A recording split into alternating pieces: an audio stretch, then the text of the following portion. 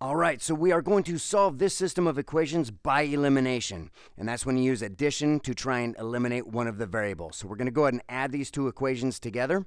Negative 2x plus 2x, 0x's. Negative 4y plus 5y, 1y. 26 minus 31 is negative 5. So here the x's, there's 0 of them. They've been eliminated, leaving us with y equals negative 5. So we found the value for y. Next up, find the value for x. You can use either the top equation or the bottom equation. There's less negatives in the bottom equation, so I'm going to use that one. But instead of a y, we're going to substitute for what it's equal to. It's equal to negative 5.